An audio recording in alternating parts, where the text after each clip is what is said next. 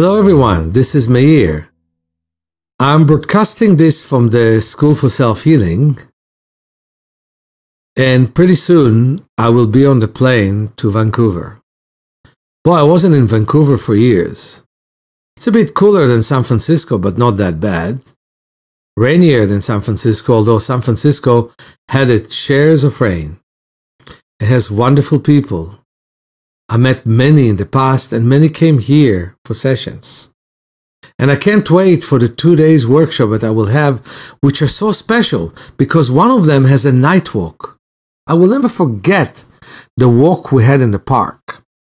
We walk, and it looks so dark. Then we wave our hands to the side and our retina develops and opens.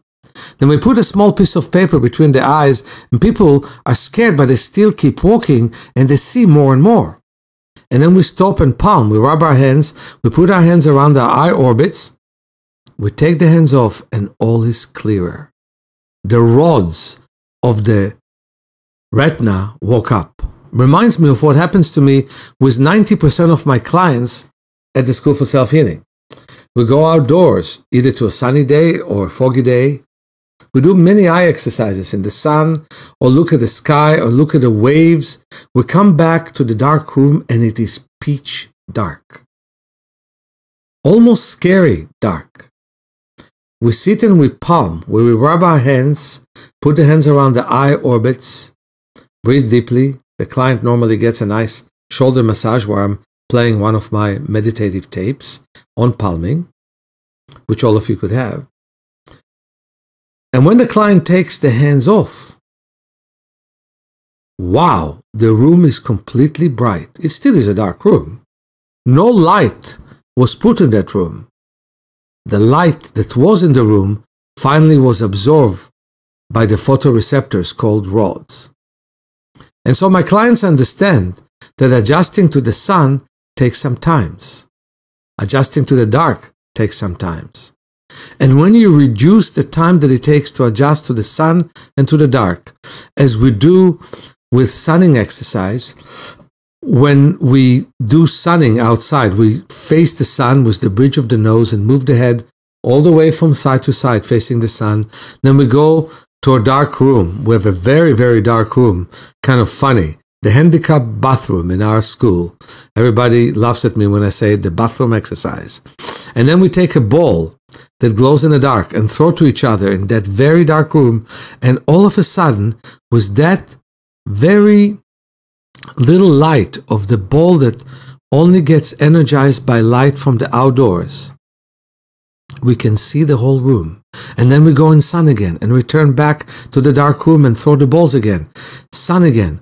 Come back again, just like you can do. You can go outside and sun and return and palm in your closet and sun and palm in your closet, sun, palm in your bathroom, palm wherever it is dark, unless you have a nice dark room. And then the sun is easy to have. The dark is easy to have. And so the night work that we're going to have will improve everyone's vision, will improve peripheral vision and even central vision. In our 6-day eye class, we always do it in the 5th day. And the reading on the eye chart after that is marvelous. People improve by 4, 5, 6 lines on the chart. They're seeing lines they could not imagine they could see without their glasses. And with their glasses, they see much better than they ever saw before. So while we'll work on movement, on overcoming back problems and others, work with me so you'll be on your path to get rid of your glasses, to stop your cataract, to arrest your macular degeneration, to stabilize your glaucoma, to move forwards. That's why I'm coming to Vancouver. That's why I went to many countries in Europe and will go to them again. In Portugal, I will teach the general public, and first time in my life, 15 people with major problems in their vision, low vision, in order to improve their vision. And I am inviting everyone to come to my classes.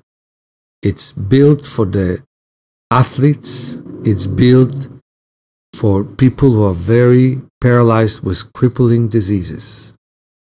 Either way, we all need movement, because movement is life.